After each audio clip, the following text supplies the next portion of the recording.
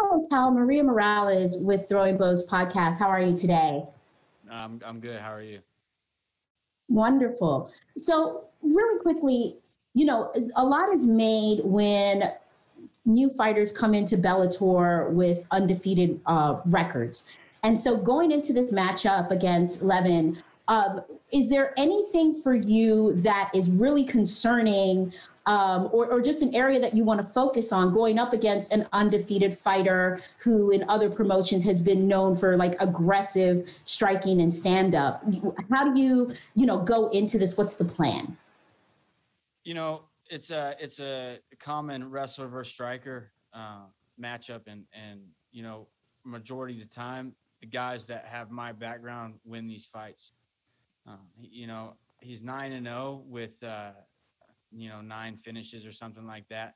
Because the last fight, he fought a wrestler and was taken down, 4 or 5 different times. So, and if me and that guy he fought was the wrestler, I would smash him. So I'm not too worried about any man and what they do. I'm just worried about what I can control and going in there and doing what I do best. And that's, now this camp, I've been able to really put things together and do it against really high level guys. So, I'm not too focused on this guy like that. I'm more focused on doing what I'm supposed to do and going out there and looking to finish this dude. Awesome. And with that, let's say that happens. Do you believe that with that, you should be looked at as somebody that should be entering the rankings in the welterweight division? Yeah, I mean, I'm not. I wouldn't say that you should just view me like that yet, but I definitely think that, with time coming, I feel like I'll definitely be one of the best in the world, and how I train and the things that I do. It's going to be hard to stop. It's going to be hard for people to stop. I'm in the best shape that I've ever been in. I'm at the highest level that I've been since I've started training.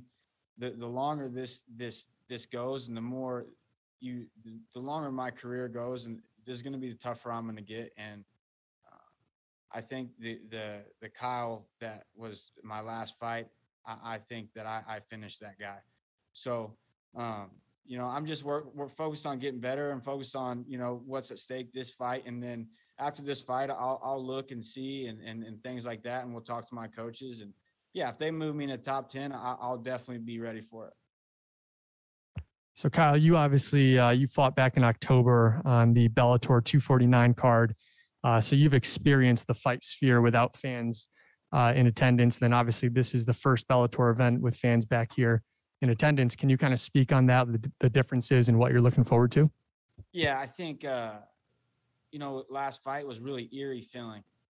It's been a really long time since I've competed with no fans. And when I was in college, we wrestled at Oklahoma State. I wrestled at Oklahoma State, and we wrestled in front of thousands of fans damn near every week.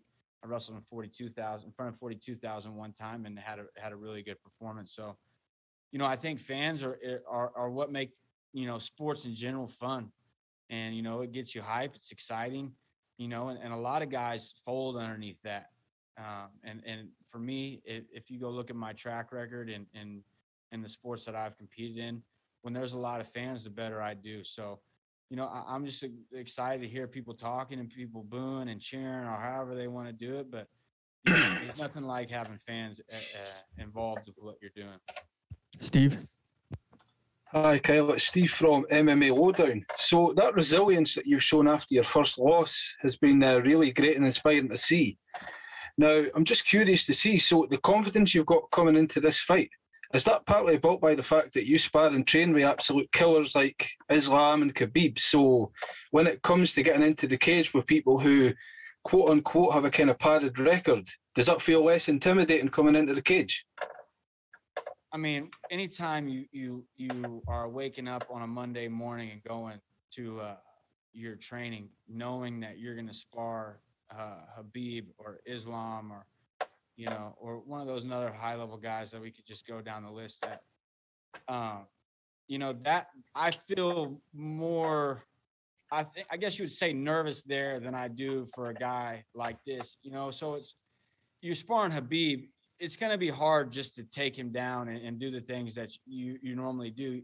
I mean, you're in there and it's war for 2 or 3 rounds, however many rounds you go with him. And then you got a guy like Islam who will be the next 155-pound champ in the UFC. And he's not very small. I don't know if you guys have ever seen him, but he's a big guy. So, yeah, I mean, like right before I got here, I was training with those guys and learning and still, progressing and doing the things that I do best. And yeah, I mean, once you have guys like that as training partners and you see how they go out and make things look so effortlessly against, much better opponents than the guys that I'm fighting right now, they're fighting the top level and you're competing with them. I mean, there's not much you can look at and not be confident about. So, I'm a confident guy in general. I think any MMA fighter, if you don't have that confidence, I think it'll end up biting you in your ass. So for me, man, I'm confident. I have great training partners, great coaches, and I come from one of the best camps, if not the best camp in the world. And, I'm just looking to keep doing what I'm doing and progressing. Yeah, I don't doubt it. Best of luck. Can't wait. Santiago. Hi, Kyle. Greetings from Amsterdam, and thank you for the time. So you already talked a little bit about your camp at AKA. Who helped you out specifically for this fight camp? Do you have a small group who you work with? No. I mean, honestly, man, we have a very good structure at AKA, and we have, like I said, I have great coaches, and everyone's involved, and everyone's trying to help everybody get better.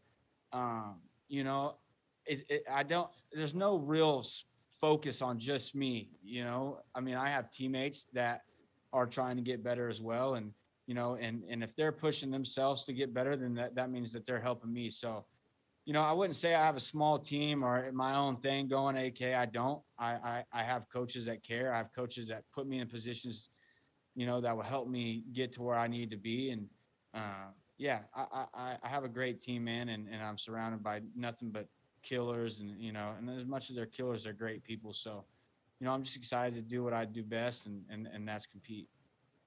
Daniel Cormier is one of the most loved people in all of MMA, and he's such a competitor. How special was it for you to have DC around you, and how did he influence your career?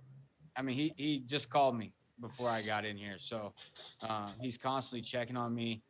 He I see him every day pretty much, and at first it was kind of like, whoa, that's DC. But as the time went on, man, that's like my big bro now.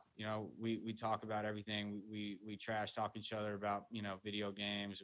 We help coach each other, our kids club and things like that. So, I mean, anytime you have a figure like that around who's had success in this sport and seen it all, and, and he's the one that's giving me, the final decisions on who I'm fighting right now. And,